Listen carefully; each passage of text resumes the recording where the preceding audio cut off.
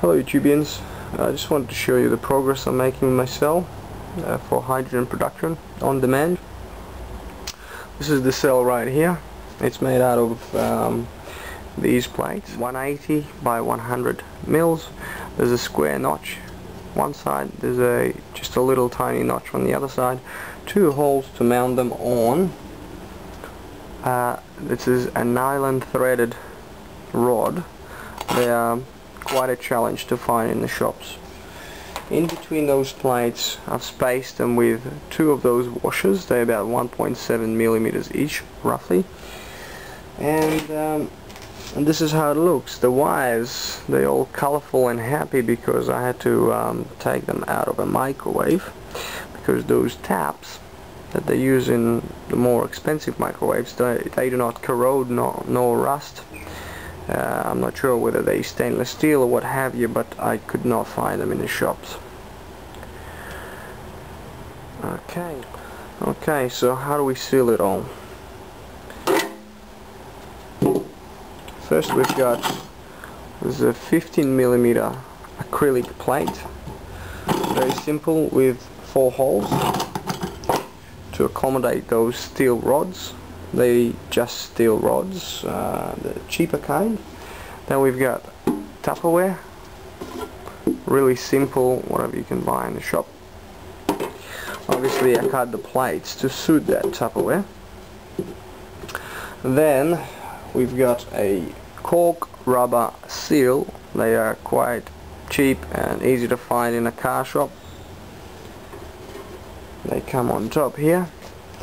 That's the top of it. Now the top consists of, once again, a 15mm acrylic plate and a couple of stainless bolts, which I have asked the shop to pre-thread for me. 1, 2, they will be our electrodes. So they pre-threaded them to suit those bolts. They pre-threaded this hole to suit this plastic outlet. They just in a plumbing shop, whether they use it for gardening or what have you. And I've put quite a bit of Teflon plumbing tape on it, and it sealed it off fantastically. I didn't need to put any epoxy or anything like that, and it's a really nice seal. So these wires obviously connect to the cell, and then it comes on top like that.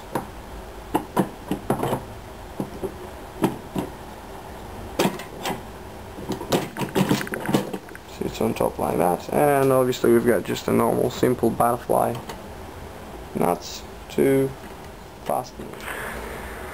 Okay, that's about it for this part of the video. I'll put it all together for you so you can see the production. Okay, so I've put it all together, and before I connect it to any power source, I wanted to show you an effect that I need your help with. The multimeter is set up on ohm meter, which will measure the resistance between the electrodes. So if I short out my wires, it'll be about 1.8 ohms resistance. So what I want to know, what I want to find out, is how much resistance is there between the plates. And there's 40 plates altogether, 20 plus and 20 minus, so 20 here, 20 here. So just gonna put the cable across the electrodes and have a look at the multimeter, what happens to it. Basically the resistance is climbing, and it'll continue to climb. So we're 159, 170 ohms, 190, 200 ohms, etc, etc. It'll continue to climb like that. And what happens if I reverse the leads?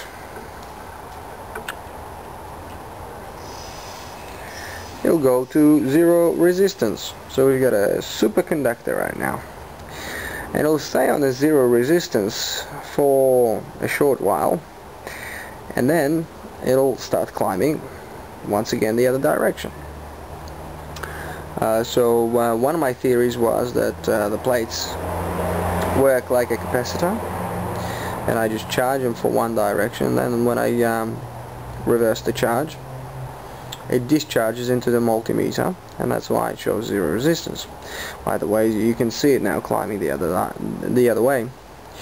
But what I think is happening now is basically it's a lead acid battery effect, because for capacitor you need a dielectric, and we know that we've got a good conductor in there because I add an electrolyte to demineralized water, which allows the flow of electricity. So basically the effect is of a lead acid battery. I pump up charge in there, it stores it, and then it wants to pump it the other way. That's why when I reverse the leads, it goes to 0 until all the charge is gone, and then the resistance starts climbing the other way. So this is now already half a kilo ohm.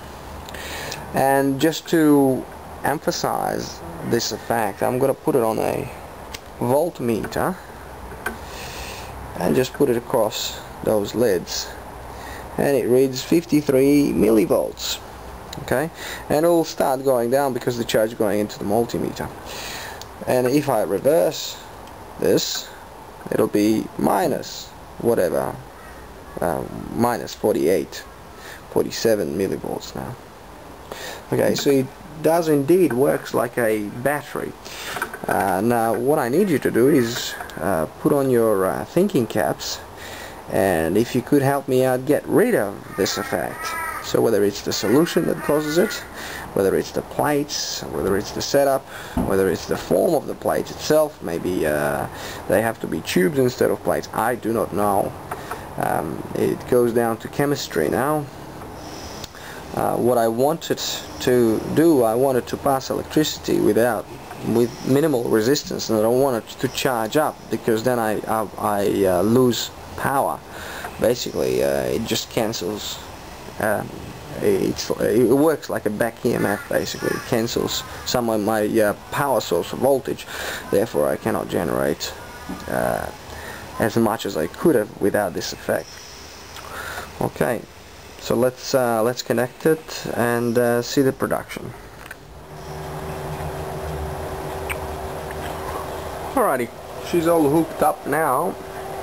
We've got 2 batteries connected in parallel, which produces 12 volts. Once again, they 12-volt batteries, and they are undercharged as well. I've got a charger in here.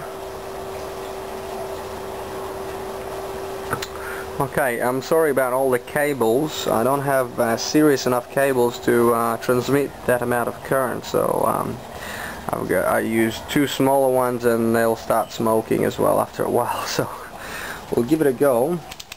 We'll connect our amp meter as well to tell us how much we're consuming, and you'll see the production now.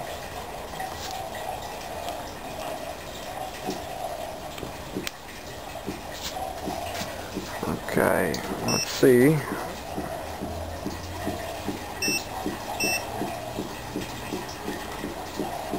Hopefully you can read it.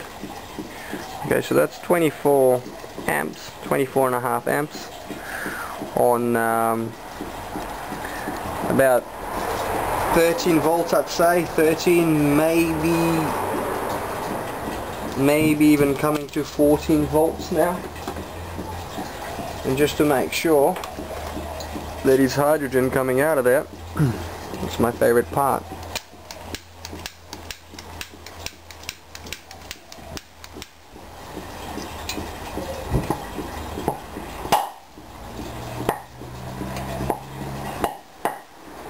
I'll try and come from the other direction then.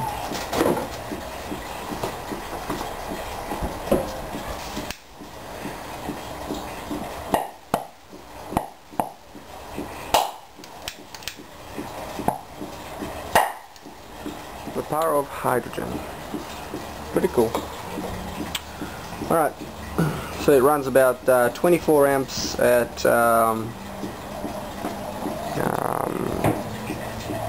about 14 volts, and my cables are starting to smoke, so we'll cut this video short. With a bit of luck, I'll get some more serious cables for you guys. Alright, see you next time. Thanks for tuning in.